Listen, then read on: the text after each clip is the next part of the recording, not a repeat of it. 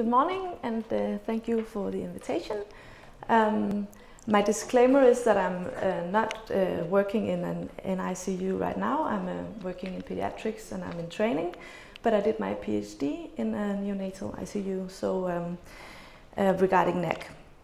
And when conducting my PhD, trying to find means of prevention for NEC, I stumbled upon some issues regarding the diagnosis that really annoyed me, and that motivated me to dig a little further into diagnosing NEC. So what really annoyed me was the NEC incidence around the world. This is a rather new systematic review of NEC incidence. And the incidence is between 0.01% and 70.8%. And that's, of course, depending on what group you look at. So an entire birth population, it's 0.01%, and 70.8%, that's infants below 24 weeks in California. But when you look at the infants below 1,500 grams, you see the incidence in this review study. The lowest incidence was in Japan, 1.6%, and the highest in Poland, 8.7%. So in our unit in Denmark, the incidence was around 6%, and we really think we did everything right. We used human donor milk, a lot of skin-to-skin care. So I kind of thought that our incidence should be at maybe 2%, but it wasn't. So when looking further into this incidence issue, I realized, like they also described in this review, that the definition of NEC is not really something we agree on. So in this review study, some used Bell stage 1 to 3, some used Bell stage 2 to 3 as a definition of NEC, some used the Vermont-Oxford network definition, ICD-10 was used, ICD-9 was used, and others simply just made their own definition, which fitted what they could find in their files. I wondered, is the difference that we see in incidence a true difference that we can use to get knowledge? Because if Japan really has 1.6% and we have 6% NEC incidence, we should really look at what they're doing in Japan. But maybe some of the difference we see is mainly due to different infants being diagnosed with NEC. So I wanted to look a little further into Bell staging system, which is the one that we use in Denmark, and I think it's really widely used. Bell staging system was developed in the 70s, and it's supposed to, you're supposed to be able to use it bedside only by looking at the infant and looking at the radiographs. So you have some abdominal signs, that's gastric tenderness, aspirates, you probably know them, systemic signs, signs of sepsis-like signs, and then some radiographic findings like pneumoperitoneum, pneumatosis, etc. And then you divide it into 3 stages. And recently, I think most people agree that there is also a disease called spontaneous intestinal perforation that you need to separate from the NEC cases. So that's like a build on the NEC staging, the Bell staging system. So I went back to the original article from '78, where Bell, he studied infants born in '74, '75. And when you look at them, is this a pointer? Yeah. They're around 33 weekers and around 1,700 grams. So I have a cohort from 2006 to 16, and they are way more immature, and they only weigh around 1 kilo. So it's an entirely different population, actually, that suffer from NEC contemporarily. And does that have anything to do with what we see when we look in the bed? Do they have different symptoms, or are the symptoms the same? This is just the NEC 3 cases. And when we look at them, we can see the blue ones are the ones from the 70s, and the green ones are the ones from my cohort. And on the y-axis, you see how many infants suffered from the symptom.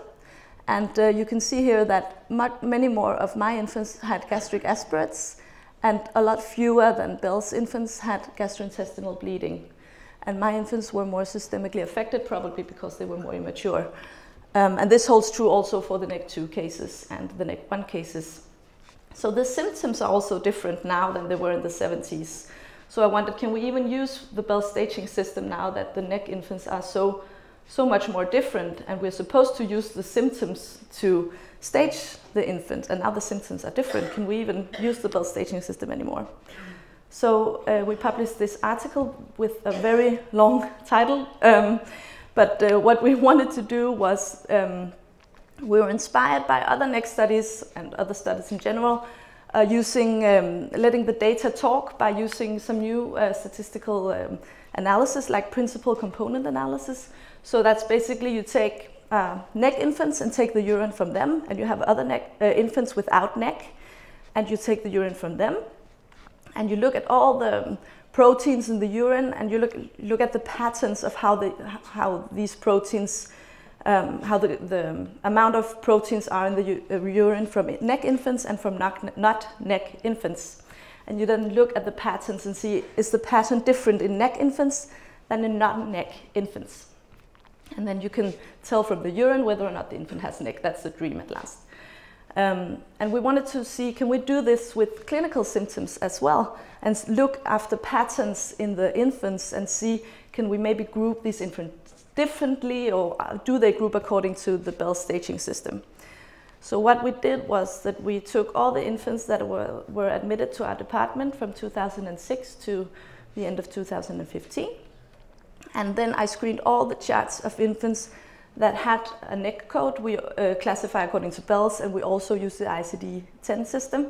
So if they had NEC at either of them, we looked at the chart, or if they had abdominal surgery, we also looked at the chart, because we wanted to get as many NEC infants as possible. So we had 158 NEC infants. And then at first, we looked the entire chart through for each infant, and we staged them with according to Bell's. But we also used surgical descriptions. What medication did the infants get? What did the blood tests say? What did autopsy say? What did pathology say? And we used all the data we had to classify the infants into Bell's stage 1, 2, and 3. So not only the bedside data that you should normally use. And then afterwards, I went back to the chart again, and I took only the things that you're supposed to use for Bell staging system. So only the abdominal symptoms, which could be that's gastric discoloration, gastric tenderness, abdominal tenderness, abdominal bleeding. And then we made a systemic severity score to see how ill the infant was, how many sepsis-like signs it had. And then we had a pediatric radiologist look at the radiographic findings to see did the infant have pneumatosis, pneumoperitoneum, interloop thickening, all of these things. And then we put all this into a statistical model and made a primary component analysis. And for those of you that are not that familiar with that statistical analysis, I'll try to get you through it. We don't have that much time, so I'll just tell you the final conclusion that we got from it afterwards. But when you make a primary component analysis, you get a scoring plot and a loading plot. And this is called the scoring plot. And all the dots you see here represent a NEC case. So these are all the NEC cases we had in our department. And what you want to look for in a primary component analysis scoring plot is patterns. Do the infants here separate from one another? And this pattern is conducted by putting the parameters I used, which were the ones you use to diagnose according to Bell's. They were put into it. And they show the variability of the data. So two infants that are lying close together, like maybe these two, they co-vary. So this infant will probably have a lot of the same symptoms and radiographic findings as the other. So those that look alike clinically with the abdominal systemic signs and the radiographs, they will lie close to one another. And then I colored them according to the initial staging that we did, where we had the entire medical file. And what we saw was that this is biological data, so they're not completely separated. But we think that here in the lower right quadrant, most of the stage 1 infants are, the stage 2 infants are here, and the stage 3 infants are here. And then we have the SIP cases here. And some of them are located over here, but mostly over here. And we know that NEC 3 and SIP is difficult to distinguish often.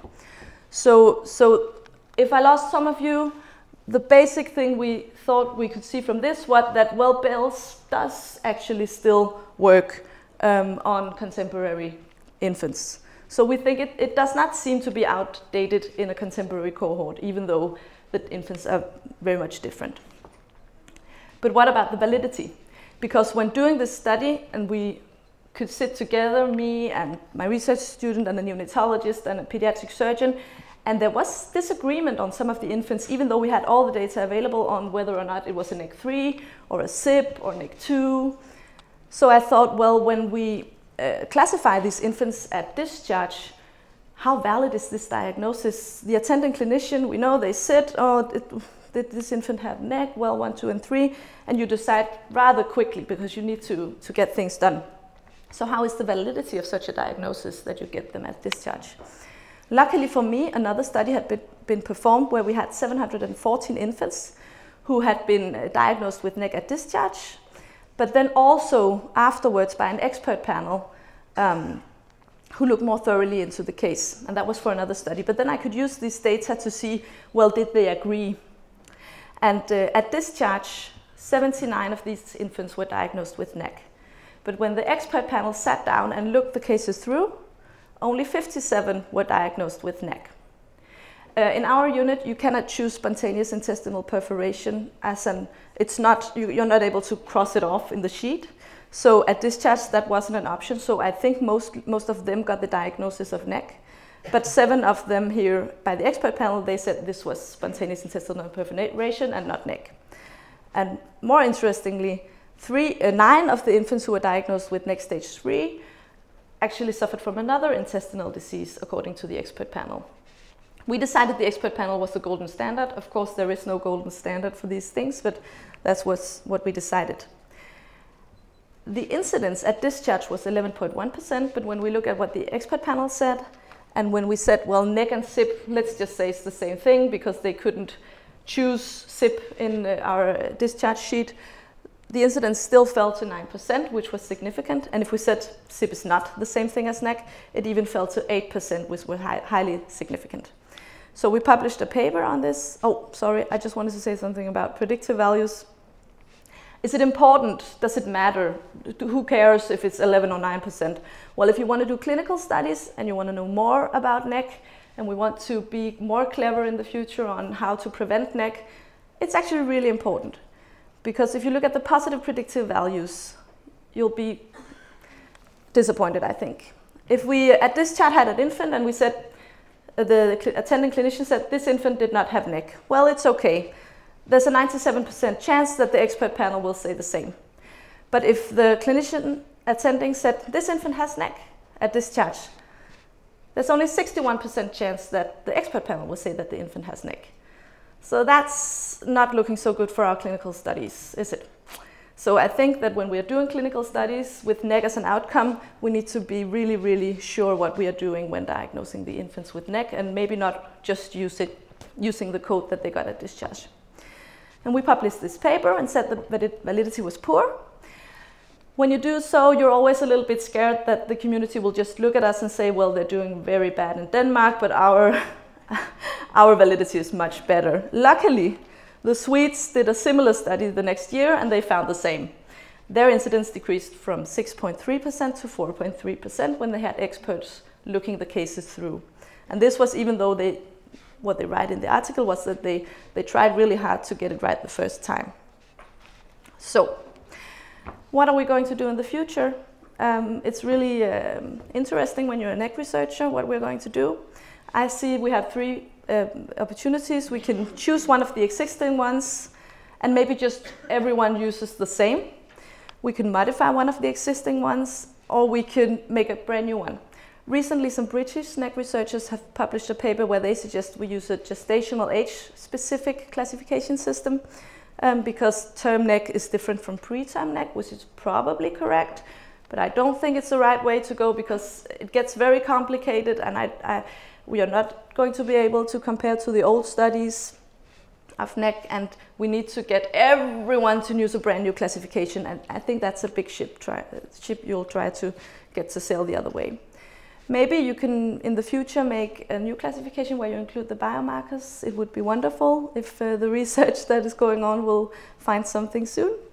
I think I mostly like number 2, but I'm very biased because we use bells and I've done a lot of research on it. But I like the bell staging system, and if you can maybe modify it a little bit so that you also use the surgical reports and the pathological data. But if you don't have that, you go back to Bell's staging system and use that. I think that would be a good way to go. But maybe some of the big pings in neonatology need to sit together and decide what we are going to do in the future. That would be nice. Thank you.